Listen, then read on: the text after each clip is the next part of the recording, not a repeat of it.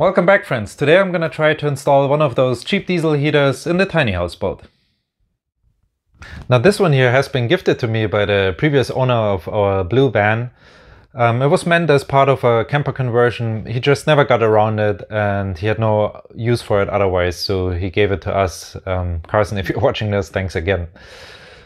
Now those units are often referred to as Chinese diesel heaters and they're fairly cheap. This is a 5 kilowatt unit and they go for around $200 Canadian on Amazon. I never have worked with one of those, I never installed one. So let's go ahead and take a look at this package and see what's in there.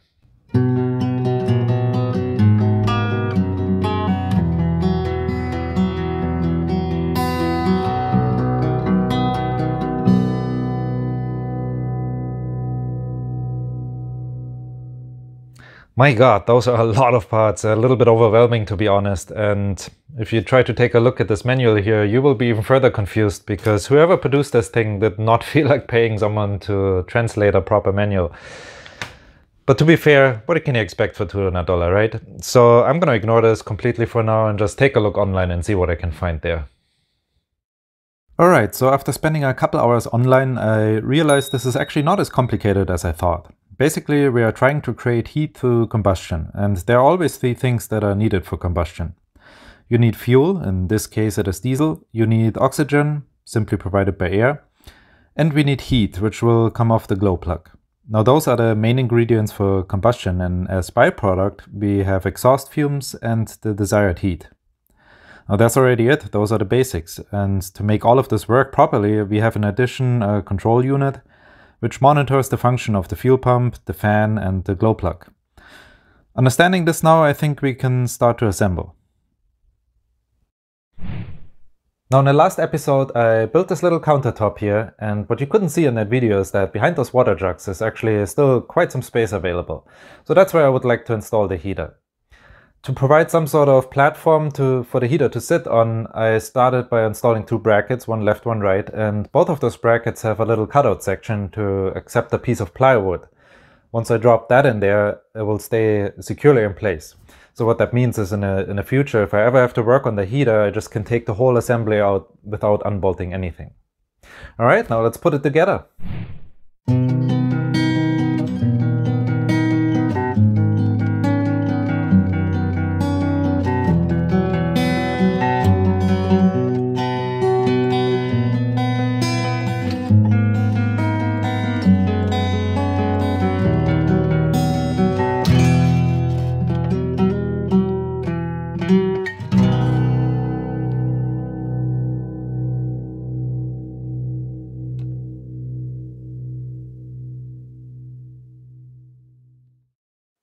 I did a quick test setup in the garage here. I just didn't want to place all the hoses and cables just to figure out the unit is not working. And because I used the full length of the provided fuel line here, it took over 10 minutes to prime the pump and get all the air bubbles out. But after that it worked like a charm and I finally committed to the full installation. I started with the fuel tank, and as you can see here I installed it at the stern of the boat, so this way I don't have to mess around with diesel in the inside. I had to drill a small hole for the fuel line under what is going to be the seat in the future, and I drilled a hole in an angle to avoid any pinch points.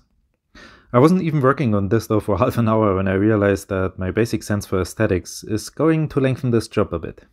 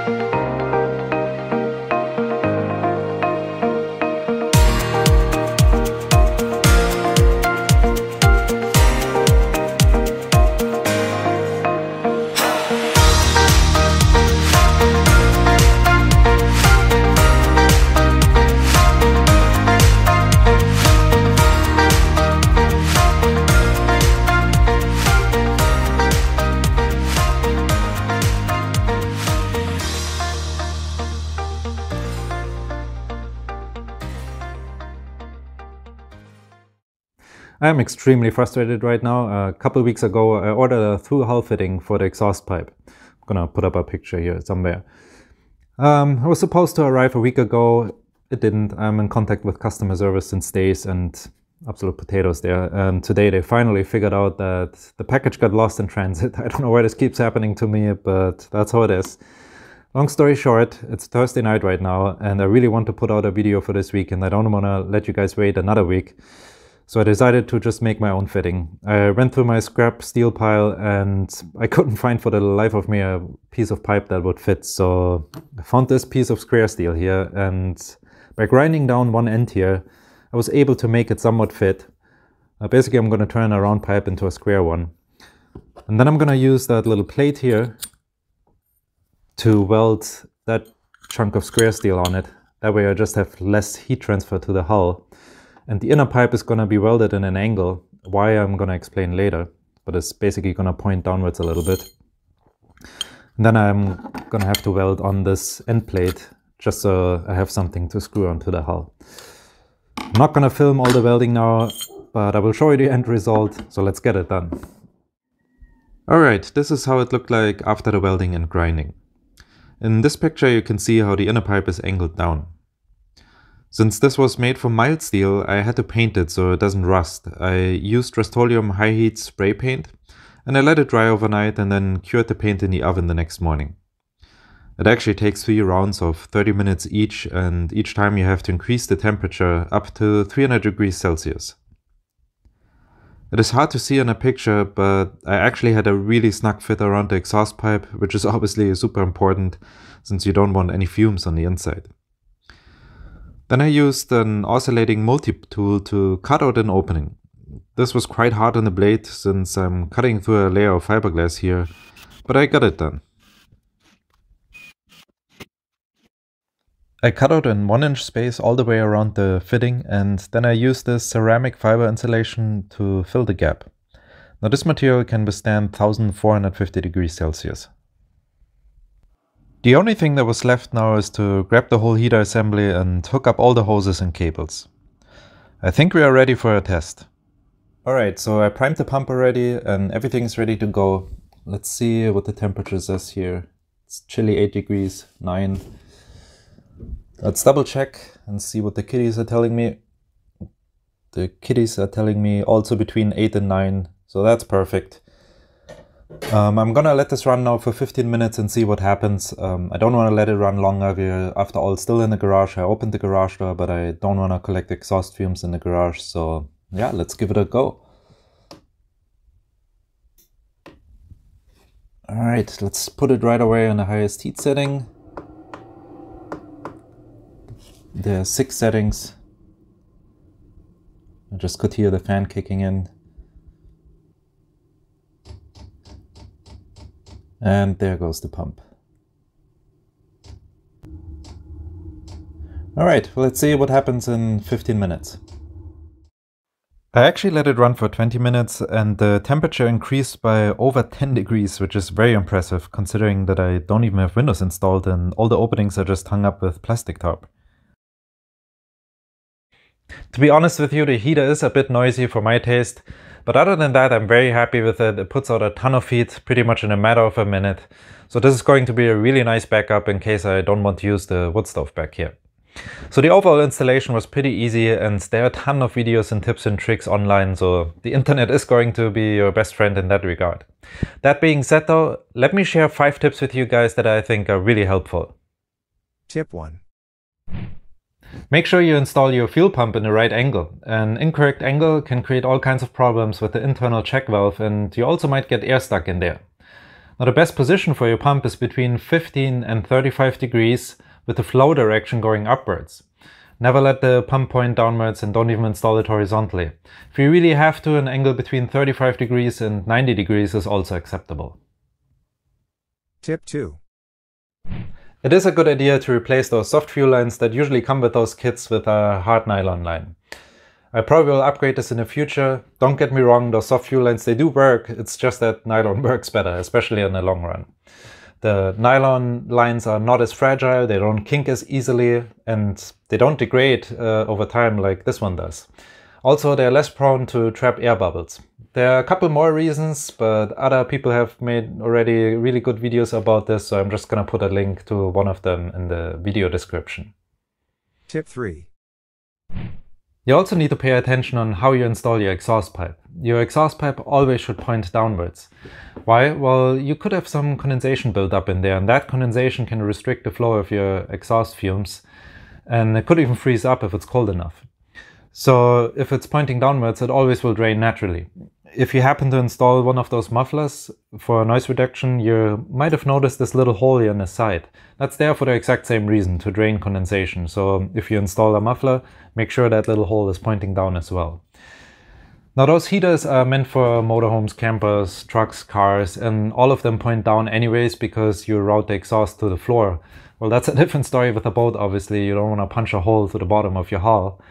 So you will end up to installing your heater in a much higher position to allow for that angle. It's just something to keep in mind when you install one of those diesel heaters in a boat. Tip 4. Make sure you don't install your fuel filter backwards like I did. I thought the little basket in there is meant to catch all the settlements, but they're designed for the fuel to go around it. Otherwise that little basket would fill up rather quickly and plug it up. So that is something I will have to fix in the future when I replace the fuel lines. Tip 5. One thing that almost no one talks about is how you should pick the right size of heater for your project. Now those units come in all kinds of sizes, most commonly in 3, 5 and 8 kilowatt. And I mentioned earlier the heater in this video here is 5 kilowatt. That does not translate to 5000 BTU, it's actually much higher, it's around 17,000 BTU. So what happens is that people pick way too big of a heater and then they end up running it on the lowest setting to match their needs. Now that in the long run will cause a lot of carbon buildup and your unit will fail prematurely. So I definitely recommend you do your homework, do the math and pick the right size. Alright, that pretty much wraps it up for this time. If you happen to be new here, please consider subscribing. Those videos are a ton of work and I really could use the support. Either way, thank you for watching and I will catch you on the next one.